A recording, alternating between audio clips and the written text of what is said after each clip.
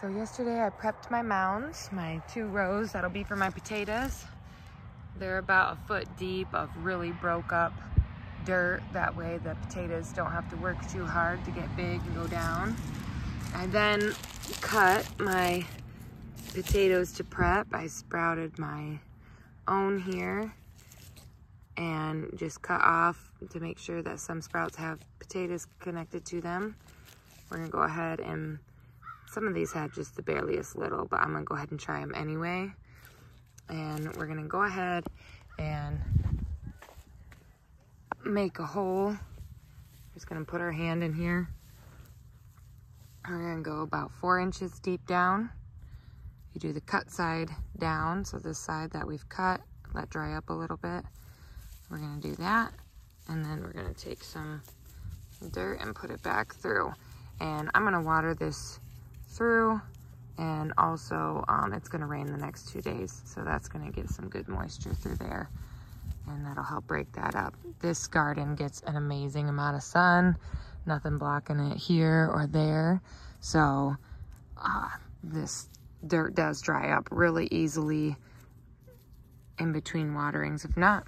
But yeah, then we just cover our little thing. So I'm gonna go ahead and do that all the way down.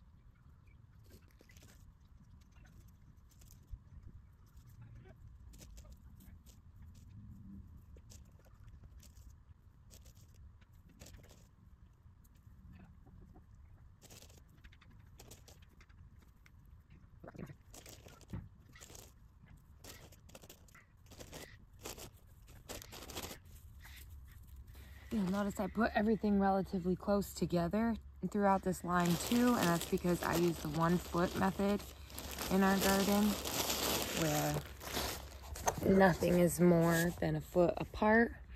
Some things I do really close together, like my carrots and corn, and they're as many as 4 by 4 in a square foot.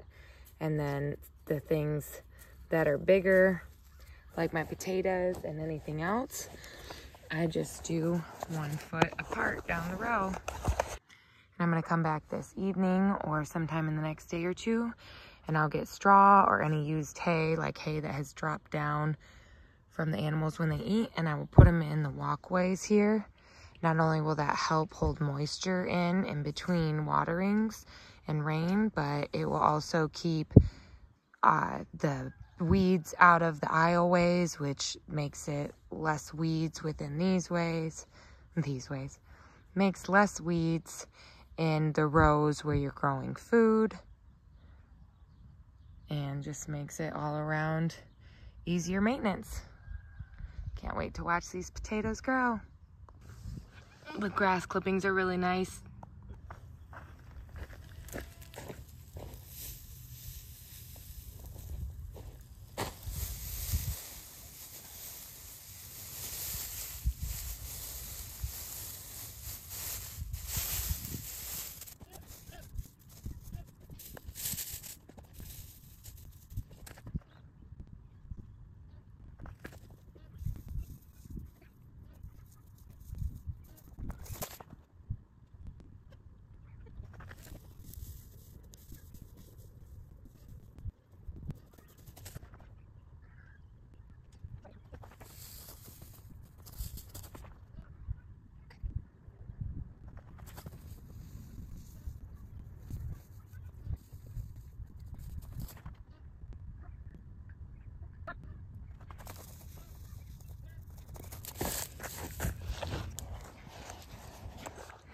All right, so I'll kind of water that in, and that will help keep the weeds back and the soil damp, and we'll water it just so the wind can't blow it around.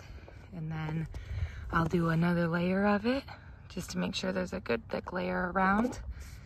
And as I plant more in the rest of the garden, I will do the same thing to that. And you can use straw or hay.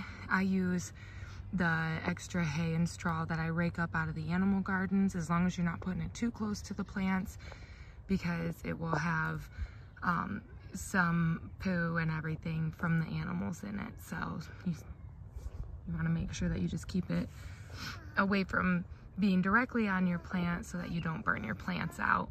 Okay, our potatoes are doing good. The mounds are good, haven't gotten a lot of weeds, and the straw walkways have stayed down really good. I have prepared 2 more rows ready for just direct seed sowing outside. As you can see, I do about 3 to 4 foot wide, and then I'm just gonna, when I get the straw put down there, I'm gonna have maybe a foot for my pathway in between, because I want my garden to be mostly garden.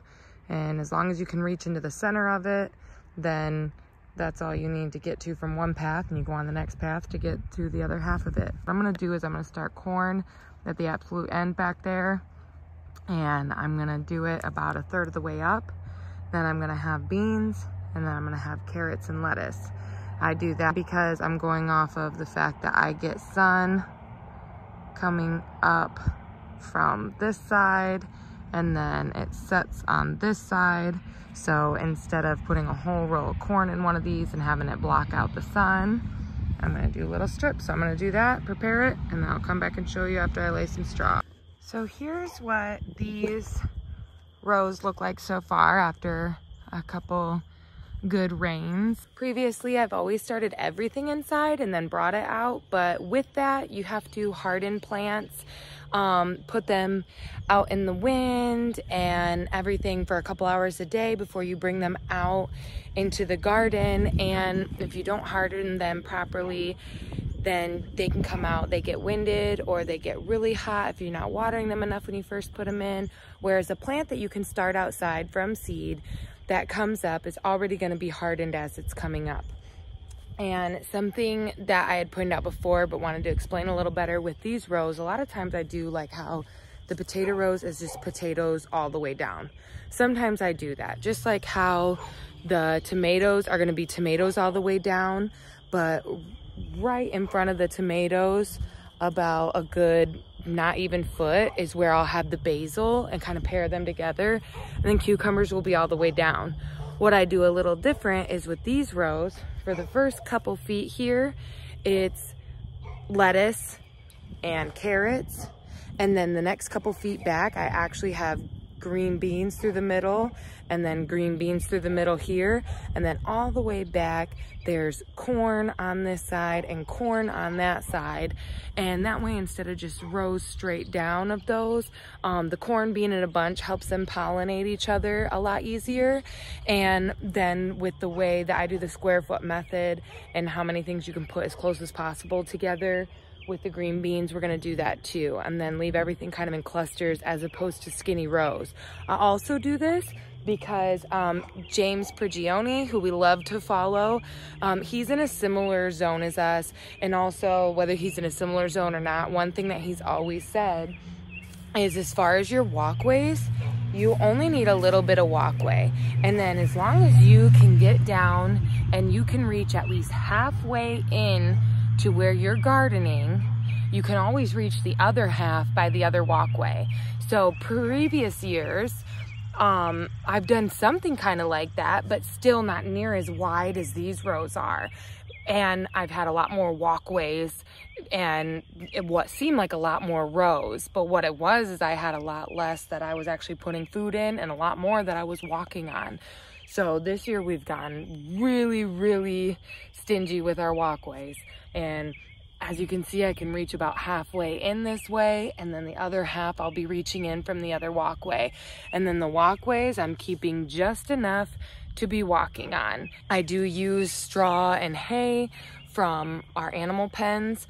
There is a little bit of like poo and everything from the goats and stuff in them. But because I'm not putting it directly onto my plants, it's not going to burn anything out. I've never had an issue with it because I do keep it directly on the walkways, and I just make sure I'm not putting it right over to the plants.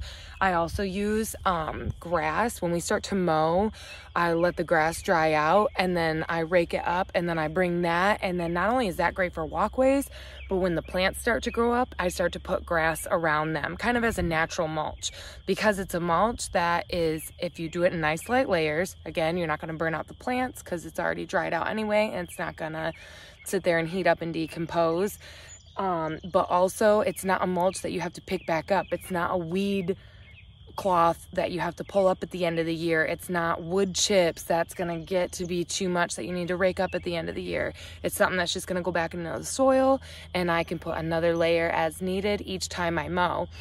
It's also something that I can bring the animals in at the end of the season and still have them go through and munch on the garden and everything that's left without worrying about them eating up a bunch of wood chips or chewing on weed cloth. So that's the garden so far. I will do another video when things start to sprout and kind of show you how much I don't weed things out as far as pruning plants that are really close to each other. I let them go, and then as they start to get really big, that's when I'm more likely to kind of take things out. I kind of survival of the fittest in this one, that if you can survive being close to each other, then that's awesome. If not, they'll kind of choose which plant's gonna go out.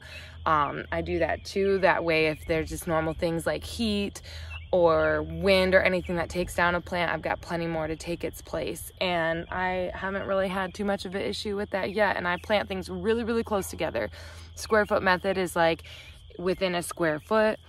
With especially like your lettuce, you can put like every 3 or 4 inches apart. I've had people come and tell me my tomato plants are too close, and it's kind of funny because I do not do them more than like 8 inches apart.